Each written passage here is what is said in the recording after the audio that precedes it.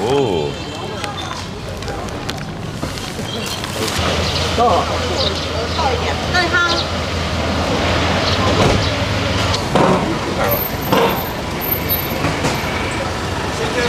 面儿有擦的2-3天的面儿，我不知道谁说。哎，你这个招牌感觉不一样的很。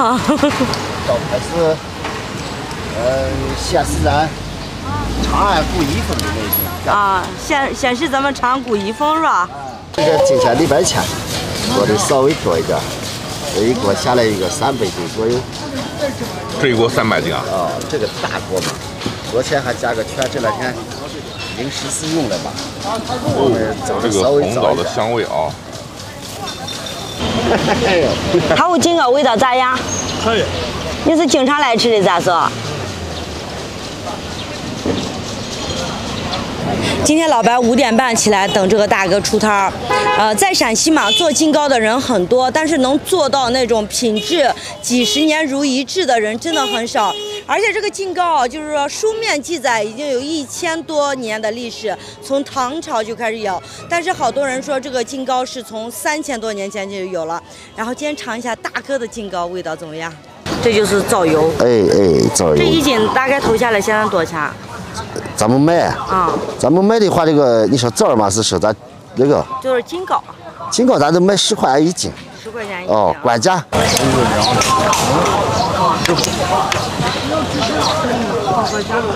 5块钱这么多？5块钱就是实际上打下来6、7两，打下来就要7两左右。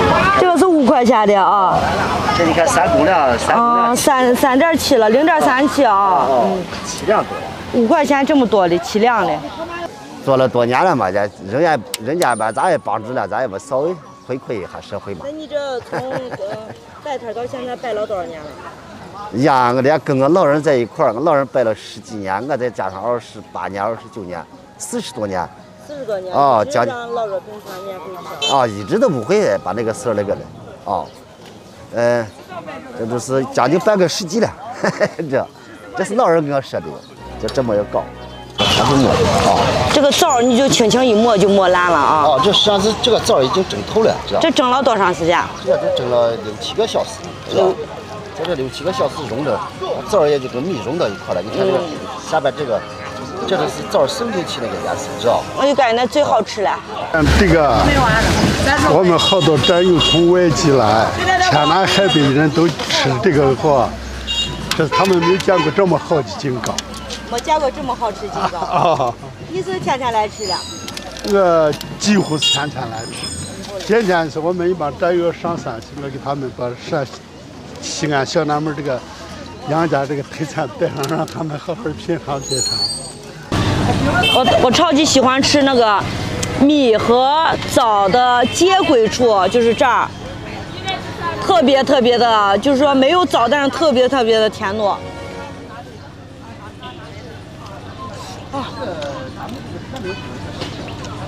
他家这个金糕真的有一定的水平，甜而不腻。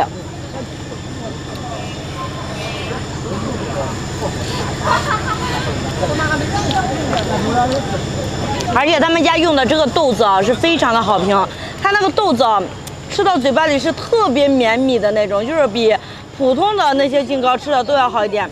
它卖的也有年头了，在这个地方已经卖了快半个世纪，就50多年了。然后老板的心很善啊，一直都是老弱病残免费吃，这样给人感觉就是特别的好心的一个老板。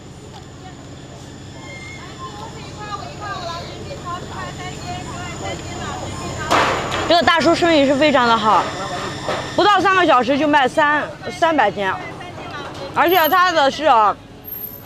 刚才他给一个老爷爷打了一份金糕是5块钱的，我们放到那个称上，隔壁卖水果摊那个称上称了一下，已经7两多，3.7，那不7两多，所以就感觉他们家说是10块钱1斤，但是5块钱就能达到7两多，我感觉他们家这个做这个事情啊，也是很好的一个事情，毕竟你买个5块钱的金糕可以顶半天。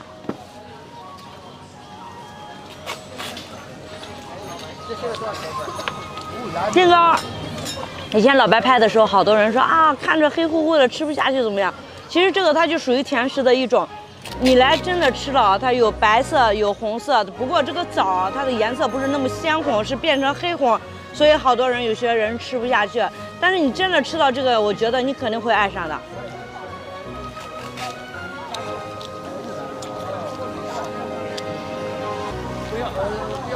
喜欢吃甜食的朋友，一定不要错过西安的劲糕。这个字也是多音字啊，有些念赠糕，有些念劲糕。